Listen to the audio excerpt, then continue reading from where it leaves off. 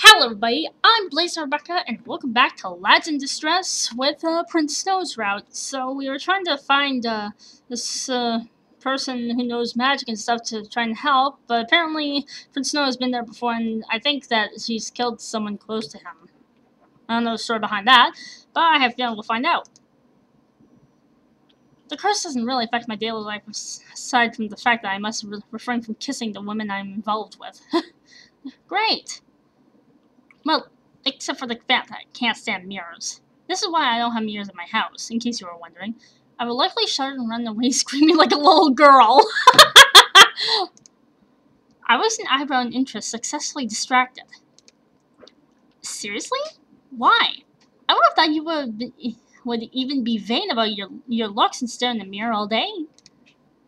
Snow shoots me a playful glare, causing me to laugh. I may be vain, but not that vain. Yeah, of course. Did I not mention this before, though? The curse was in the mirror. My stepmother cursed the mirror, and I accidentally broke it. That triggered the curse. Oh! Now I can't stand the sight of mirrors without feeling fear. It's rather silly, I know. Okay, so apparently the mirror is the cause of the triggering of the curse. Well, wait, now hold on. How do you break a mirror like that, and then, like, what's the story behind that? A cursed mirror? I start shaking my head slowly, my feet stopping. Snow looks around when I come to halt, questioning my confusion. No. Snow, you're saying it was a cursed mirror that gave you such a curse? Yes, why? Are you absolutely certain? Yes, I am. My stepmother came to gloat after hearing about the broken mirror, informing me about the effects of the curse and how much effort she went to just figure out a way to curse me without directly casting it on me at the risk of raising suspicion. Who is your stepmother? Why are you suddenly asking me this? Yeah, like, why? Just answer me, please. Queen Anne, previously Lady Faye before she married my father. I racked my brain for the information I know is buried in my head, confirming my suspicions. Snow! I stared at him, the realization hitting me like a ton of bricks. Snow, curses can't be put on inanimate objects. Magic doesn't work that way. There was never a real curse. Snow staggers backwards, releasing my hand in shock. When he speaks, his voice is barely above a whisper. Wait, what? What? Okay, I'm confused myself. I grab his hand again, squeezing to offer reassurance. I doubt your stepmother can even practice magic. She was married to Lord Faye, who is not but a lowly noble, known for his gambling habits and bankruptcy. He would never have been able to afford magic lessons for himself, let alone for his wife. She wouldn't be able to have learned something as complex as curses. Wait, does that mean that he doesn't have a curse on him then? That she was just bullshitting him? Inexplicably, a slow smile sprang on Snow's face as he starts shaking his head. No, you must be mistaken, Charming. I've seen it work. The curse does work. I saw it happen in front of me. Now it's my turn to be stunned by the revelation. What? The pieces of the puzzle finally clicked together in my mind. This is the woman Snow watched die before his eyes. She died in his arms after he kissed her. This is why Snow is so convinced that the curse is real. But the truth is that there was never a curse. Oh!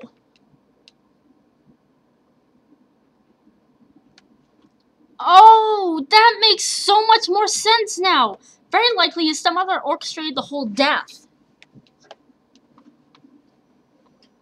So she made him believe that his lips were cursed with something that came from a mirror. And she just made him blindly believe that she had cursed him like that. What the fuck? Like, pardon my language, but seriously. After all, didn't Snow say he suspects that she was behind his father's continuous illnesses? I don't doubt that she would have gone to such lengths for her goal. It's my fault for withholding this last detail. It is a painful memory I'd rather not revisit. But I understand. I must get to give you a fuller understanding of the curse. Come, let's go home first. This isn't the appropriate place for a conversation. Snow grabs my hand again and starts leading us out of the forest. My mind is still spinning, putting all the information and details together in my head. I let him. I must tell him all this later. Then he will have no choice but to believe me.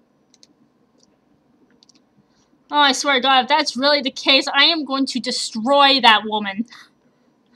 Snow sits next to me, handing me a cup of tea politely. Aw, thank you. Oh, yep, thank you. A minute passes in silence as we both try to collect our thoughts, sipping at our tea. Shall I start? Please do. Snow sighs, opening and closing his mouth a few times while searching for the right words. Well, there really isn't very much to tell. I doubt it. Please tell. You will probably not be disappointed. It's really not as interesting as it seems, since you already know what the curse is. Sure I do, but just please tell me already! Long story short, I didn't believe my stepmother when she informed me about the curse she had cast. My lover at the time visited me the day after. I kissed her. Next thing I knew, she collapsed, clutching at her chest. Kylie died in my arms. Kaylee? So that is the story of how I discovered my stepmother is a witch. I blink at him after he finishes telling the story in a monotone. Heavens! Only you can make such an exciting strange tale sound so anticlimactic. Snow flashes me a wry smile. Well, as you could probably imagine, I'm not very fond of telling this story. I try not to think about this at all. Feeling a stab of guilt, I immediately apologize. That was really insensitive of me, wasn't it? I can't imagine how much pain and guilt, unnecessary guilt, he must have felt over her death. Do you mind if I ask a few questions still? No, it's fine. I owe you a full explanation. What happened after? Surely her death must have been discovered. It should have been one of the most exciting pieces of gossip of the year, especially considering her involvement with you. You have never heard a single word of this incident at all. Ah, yes. Well, I was lucky. It took my father a great deal of effort and gold to keep the investigation quiet. In the end, it was determined that she died of natural causes. A sudden heart failure, I believe. So I was never arrested or anything. Well, I don't know. Considering that the curse wasn't that you were cursed and the curse isn't your fault, like, can you really get arrested for that? I don't know. That seems kind of unfair. But my stepmother and I both knew the true reason. I caused her death, and it has haunted me since. I made a vow to myself that one day I will never get romantically involved with anyone again. The painful expression on Snow's face cuts me to the core. My hand seems to have a mind of its own and reaches out, taking his hand in mine. Oof! How long has he been carrying this burden all around alone? You must have been very much in love with her. Snowshound looks shocked, then pensive at my remark. Actually, no, I don't think so. I was devastated and suffocated from guilt at her death, but I didn't feel the soul-crushing pain that I should have felt if I were in love with her. Still, I will never forgive myself for her death. Which is why we must break this curse so I can never risk anyone else again. Then, I don't understand. You closed your heart off because of the danger of your curse, yet you have countless affairs since. Why? Snow seems to be at a loss for words at my question. Well, I don't blame him. Finally, he bows his head, in shame perhaps. Am I selfish by taking lovers one after another for companionship anyway? Yes, I know I am. But I told myself as long as I understood the boundaries, no harm will come to them. I just cannot risk falling in love. With love comes the desire for more intimacy. I cannot bear the thought of accidentally causing my beloved's death by losing myself in the moment and kissing her. I'm a selfish person. I'm sorry. I can't say I agree with your behavior, but I understand.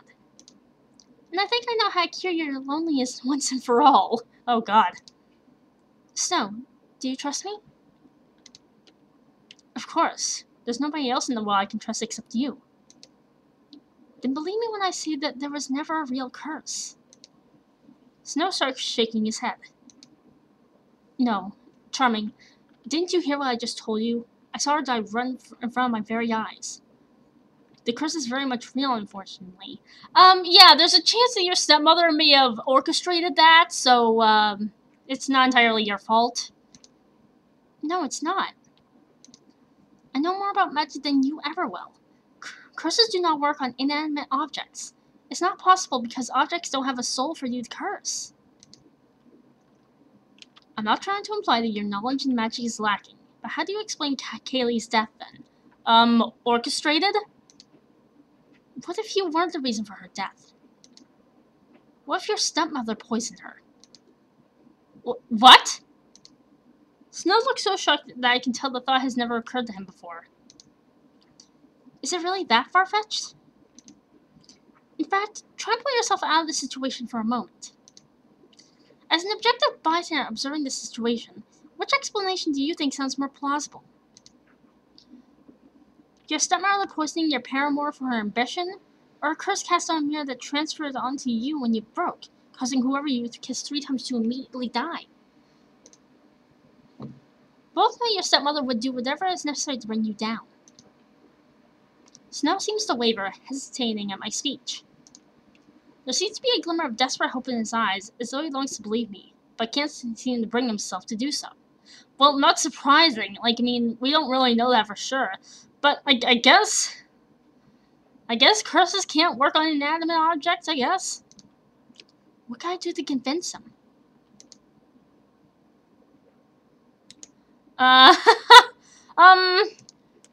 Kiss me 3 times, I'll prove it to you. I don't know, that seems, I feel like this would be more plausible to say. But I want to see if it would work. You know what, I saved, I'm gonna go with this one. I know you wouldn't lie to me, but what if you are honestly mistaken? I'm never wrong. If you dare say I'm wrong, I'll destroy you. But Snow's protest trail off as he stares at my determined expression. It's hard for me to wrap my mind around this, you know. I do want to believe you. Of course I do. This curse has haunted my life for the last 4 years. Unable to resist, I wrap my arms around him to comfort him. He quickly recovers from the shock, and his weakness melts away as he holds me in his arms. Believe me, Snow. I've seen your stepmother before. Wait, you have? I wasn't able to recall exactly who she was, but now that you told me her name and who she was married to, I remember meeting her at a royal ball before. I've often felt that someone has magical abilities, but I didn't feel anything. She doesn't have an ounce of magical blood in her. She's as mundane as one can be. Ah!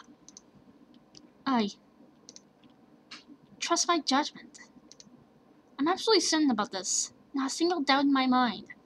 Yeah, like, I mean, I think there would be every reason to trust her, because, like, it's, well, she's the main character, for God's sake. Alright, let's assume for the moment that your hypothesis is correct. Then why? If the curse was merely a facade, why did she do this? What was the point of this performance? Obviously so she can take the throne for herself. Your stepmother was playing mind games with you, and she won. She wanted to give you an incentive to act out, to drown out your sorrow and guilt by perhaps turning to alcohol or women, especially considering your natural appreciation for beautiful ladies. I would think she hoped your bad behavior would be enough for the king to strip you of the position of heir. As you said, she wants her son to become king. You are standing in her way.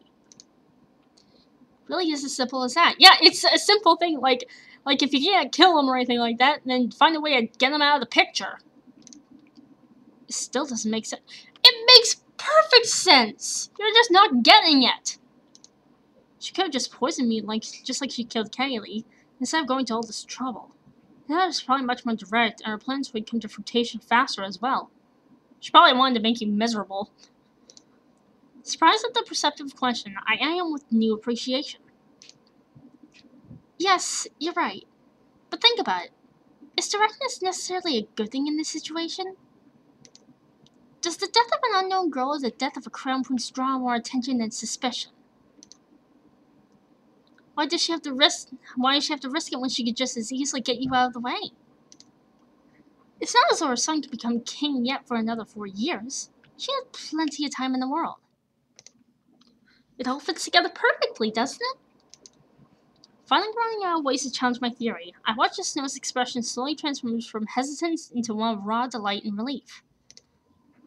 So, I'm not cursed? Yeah, she just wanted to bullshit you. At my firm nod, Snow shakes his head, half in disbelief. Well, I probably wouldn't believe it either. I didn't kill Kaylee. Yeah, but you saw her die in front of your eyes. That would still be kind of traumatizing. It wasn't my fault. All this time I blame myself, but it wasn't my fault she died. Snow turns away as though trying to get his overwhelming emotions under control. Yeah, calm down. As I go here and save, and I'll be back with more. See ya!